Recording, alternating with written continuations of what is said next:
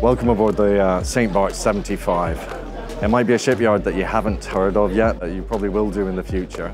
The yacht was designed and built by an owner who couldn't find what he was looking for. So he designed this all himself, some incredible features which you won't find on other yachts.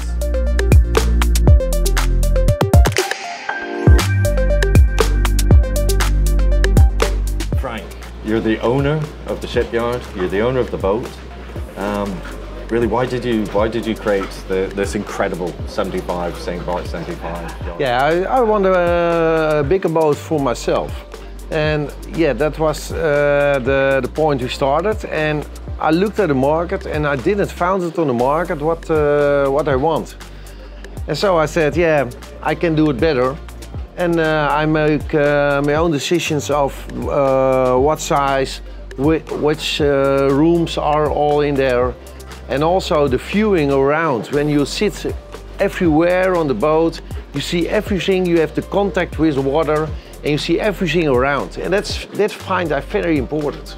No, it's brilliant. No, I absolutely love that. I mean, we're at the Cannes Yacht Show. We love showing this yacht, and everybody really appreciates it. One, because it's so original. This is the only St.Barth that's actually around, isn't it? That's right.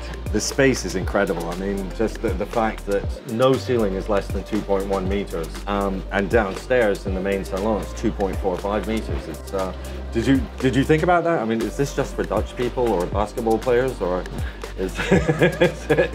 Yeah, I like. If the ceilings are a good high, then you feel comfortable. And in every space, every room you want to feel comfortable. And that's also thinking of the boat. When you come at the boat, you feel at home. And yeah, that's also in homes, also the ceilings are very high. And mostly on the most yachts are the ceilings very low. And I didn't want that. I find it for me very important, and yeah, it's also a little bit Dutch, so they want higher ceilings. Yeah, no, that's perfect. It's great that we can just see all the way through the yacht, literally just from here, sitting on the back, and also that the people on the quay can't see us. Yeah, I made a very split level floors in it, and that's why you see everything around, and you feel comfortable. And you see what you said, you see the jacuzzi from here. But at the front, if you are in the jacuzzi and you are on the quay in the marina, the people don't see you because it's very private. Yeah, it's true. And that's very lovely to are there. I love the front, it's a really exclusive area. And then, you know, you've got the back, the aft deck, which is absolutely enormous. I mean, that's great for playing, for putting your toys on, for having a barbecue. And then for the 85, of course, I mean, this is just exactly the same concept, pretty much, but just with so much more space. 88 meters squared more than the 75. Yeah, that's right. Yeah. It's 50 centimeters wider, 2 meters longer, and you have an extra fly deck above it. And the fly deck alone is all 50 square meters. And it's very voluminous in the top. This is an absolutely great space, Frank. I mean, I love the fact that we can put these tables together. They go up, they go down, you can dine here, you can have drinks here. Television behind us with this incredible sort of, the feature. Drinks, wine bar, yes. Television, sit and watch the sports. You can put the music on the speakers. You can drive from here, have your friends around just sitting on the back.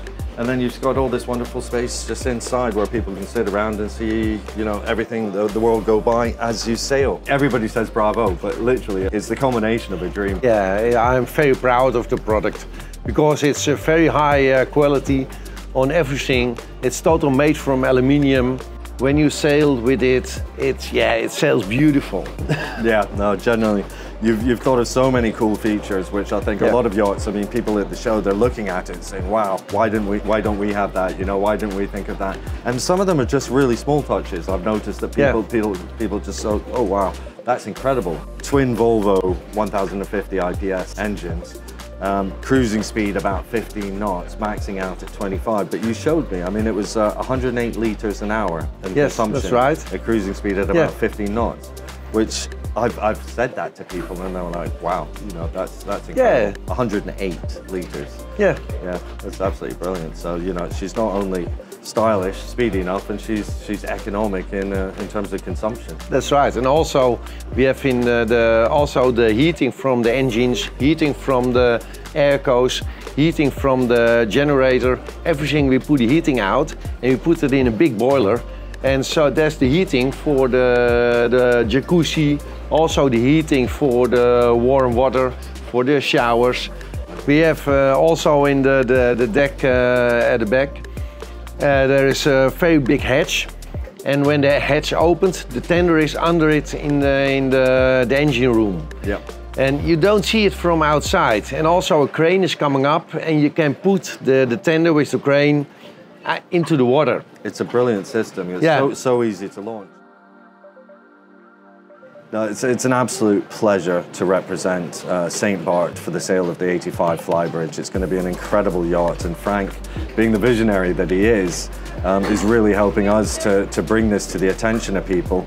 But I mean, it's such a privilege working with you because you really do know what you want and you build something so well, and we love the extremely high standard that you represent with St.Barth Yachting. Thank you.